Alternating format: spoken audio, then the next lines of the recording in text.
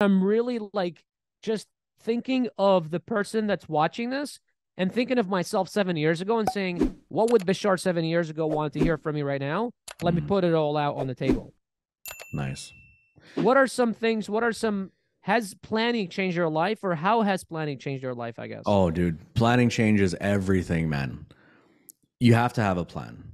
So, again, when I transitioned online and I was scared and in fear, and I was like, okay, I'm going to start this business. I've never done this before.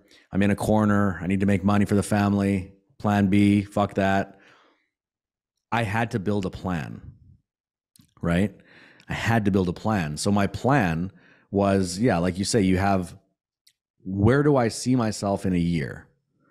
Right? Again, we talked about this on the podcast last time. It's like values. What's the person I want to be?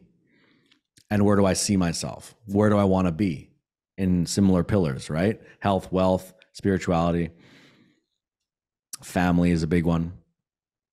And so putting that on paper, looking at it and being like, I want to be this person who has these things accomplished, and that's where I'm at. And then you're going to chunk it backwards. And I like to chunk it into, well, before we go into chunking, a side note, we always talk about your why. You have to know why you want these things first, right? Without the why, there's no drive at all. So it's like, but why do I want them? Okay, you have the why. Now let's break down the actual goal process. You want to chunk it backwards. So you chunk it into quarters, and they have to be measurable, right? Like you said, you measure your goals. So it's like, how much of that goal is going to get accomplished each quarter, or a portion of it each quarter, a percentage of it?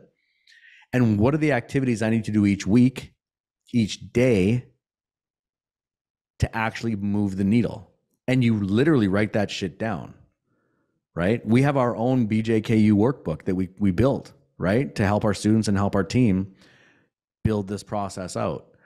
And when you can see it on paper and you're like, that's where I want to be. These are the quarterly action things I need to get done. These are the weekly. Okay, I wake up in the morning and I look at it and I go, okay, well, this week I needed to, let's just use an example, right? I'm sure a lot of you out there want to be in better shape.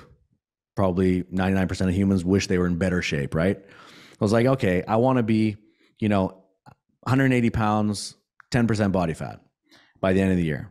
Or I want to be bench pressing 2 plates of cider, whatever the thing is, right? I want to run a marathon. You chunk it down into how you're going to get there. And all the way back to the day, it's what's this week? Well, this week, to get all the way there, I need to run. Let's use the marathon example. I was training for a marathon last year, remember? And this is how I did it. It's like, I need to run 8 kilometers on Monday, 12 on Tuesday, 15 on Thursday, and like 15 on Saturday. And in between, there's like stretching and stuff. And like you add up the numbers and you build your way towards your goal. And so each day, you wake up and you're like, okay, I need to run 8 kilometers today, and I need to eat this much pasta and this much steak, and I need to stretch. It tells you what you need to do. You don't have to think about it and figure it out, because you've already broken the goal down so granularly that you know exactly what you need to do. Similar to you with your trainer, right? You have your own trainer and your nutritionist and your chef. You tell them what your goal is. They break it down for you. You wake up in the morning. I don't think you go down to the gym wondering what you're going to do you? No, I don't.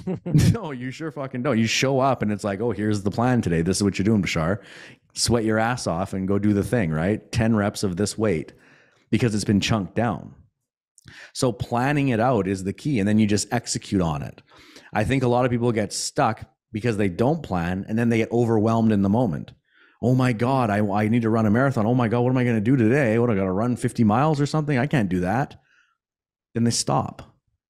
But if you broke it down, you have a plan. You just execute little one step at a time, and you get it done. No? Yes. Yeah. Chunking down, right? That's like if you want to Google at home, right? Chunking up and chunking down. You want to chunk things down into actionable steps. This is how, people learn how to sell on Amazon, right? We chunk down the process of doing the things they need to do to sell products.